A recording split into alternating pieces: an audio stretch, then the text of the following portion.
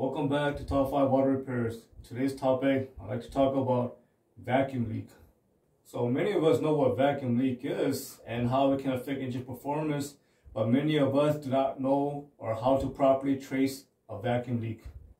To trace for a vacuum leak, the first place you want to look for or around the area is going to be the intake manifold.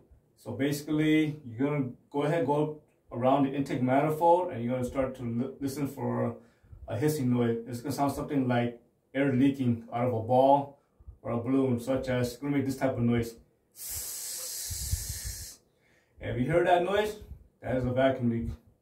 So we know the most common vacuum leak is going to occur around the intake manifold. So first thing you want to check is going to be the gasket, basically the intake manifold gasket. You want to listen for hissing noise around that area. Next, you want to check for hissing noises around the vacuum hoses attached to the intake manifold.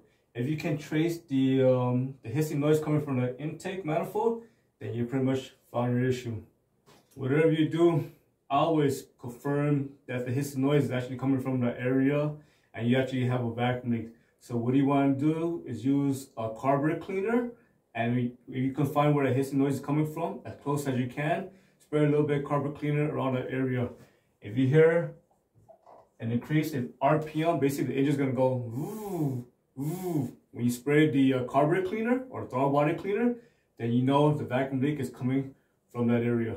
The next common area that you're going to notice is going to be a vacuum leak is going to be around the brake booster. So basically when the brake booster is bad internally, you're going to hear a strong hissing noise coming underneath the dashboard. Also, you want to check the check valve, and you also want to check the hoses going to the brake booster. So basically the check valve, and you want to check underneath the dashboard. If you can hear hissing noise coming around from the check valve or the brake booster hose or underneath the dashboard, then you know that's going to be the issue. Also, vacuum leak is commonly found around the throttle body. Basically, you're going to have a bad throttle body gasket. It can be found around the PCB. Basically, the rubber hose is going to be worn and torn. And you can also find it around the mount sensor as well, again, around the hoses. So when a vacuum leak is severe enough, first thing you're going to know is going to be idle issue. Basically, you're going to have extremely rough idle. So basically, vacuum leak is based on metered air going inside the engine. If the engine can determine the amount of air that's coming in, it's going to disrupt the air and fuel mixture. Therefore, you're going to have rough idle. The next common problem is going to be an engine misfire. So basically what you're going to get is commonly going to be a P0300. Basically that is a random misfire because the computer cannot determine where the misfire is coming from. So basically just extremely random. But also it can also trigger code from P0300 to P0312. Basically up to cylinder number 12. But most vehicles are going to go up to cylinder number 8. So commonly you're going to get P0300 to P0308. So basically up to cylinder number 8. So when you get an engine misfire, that's going to cause the check engine light to turn on, and it's going to start to flash and warn you as a driver that there's something wrong with the engine. Again, when your vacuum leak is extremely severe, it's going to cause the next engine performance. It's going to be stalling.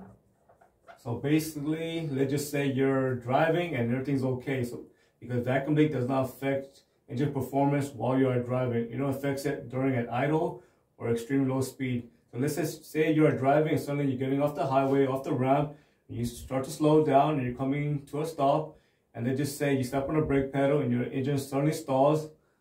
That's going to be caused by a vacuum leak. Of course, there's going to be a lot of different reasons why an engine can stall, such as low fuel pressure, bad idle work control, a severe engine misfire caused by coils, spark plugs, bad fuel injectors, so on. But in this topic, we're going to focus on stalling. So basically, if you're coming to a stop and you hear some sort of hissing noise again, and your vehicle suddenly stalls, again, we're going to focus on vacuum leak. That's going to be a vacuum leak issue. So here's a question that begs to be answered. Can you use a scan tool to diagnose a vacuum leak? And the answer is yes. So basically, a scan tool cannot tell you if you got a vacuum leak or not, but you could definitely look at the numbers. For example, let's just say you set your scan tool to live data, LIVE, live data. And basically what you want to look at is the short-term fuel trim. If you see any number greater than +10, most likely that's going to be a vacuum leak. Let's just say you got a +10. Let's say you got a +10 to about +20. From my experience, first thing first, what I was traced is going to be a vacuum leak. Because a vacuum leak is going to cause extremely lean condition. And every time you have a positive right here, basically your computer is adding fuel and it's trying to correct that air and fuel mixture. So basically when you see extremely high number like this, it's going to be caused by a vacuum leak. Again, as mentioned earlier, since you're using a scan tool, of course you're going to check again for P0300. If you're only getting this number and no other number, basically this is going to be a random misfire because the computer does not know exactly where that misfire is occurring. It's going to be random and you're only getting this number and only that number, most likely it's going to be a vacuum leak. So how do you find a vacuum leak? As mentioned earlier, you can use carburetor cleaner and look for the hissing noise, and you find that hissing noise, just spray carburetor cleaner around it and check for an increase of RPM using a carburetor cleaner. If you can't find a vacuum leak, what do you want to do next? Is you want to basically smoke the vacuum system.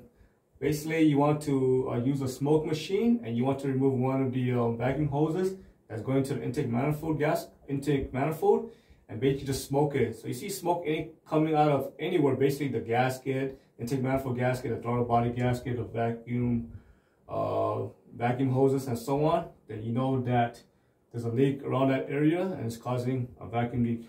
So I hope you find this video useful. Thank you for watching. Subscribe to Top 5 Water Repairs. Don't forget to give me a thumbs up.